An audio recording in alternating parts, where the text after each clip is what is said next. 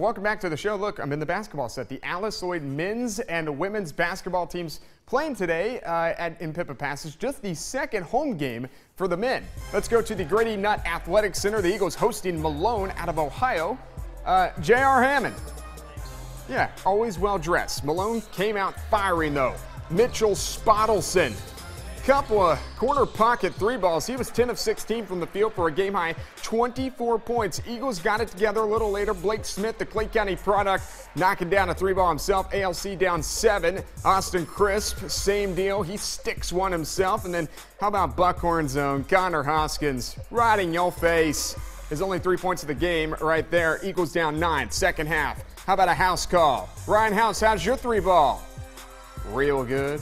House had 9, Lloyd within 7. Smith makes it even closer. Baseline J. 2 of the freshmen's 11. Eagles down 5, 51-46. Number 5 to go in the second half. Crisp.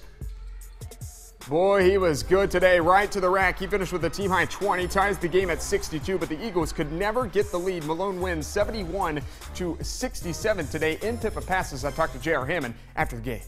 I like the fact that we didn't quit. We're never, and that's a big thing with our teams. We don't quit. Now we just got to learn how to execute and kind of be more focused at the end when you get that tie ball game. How you take a lead, don't get in too big of a hurry. I thought we kind of rushed a couple of quick shots instead of staying with what got us back into the ball game, and that will come. And the good thing is we hit foul shots in that. We shot pretty good from the foul line.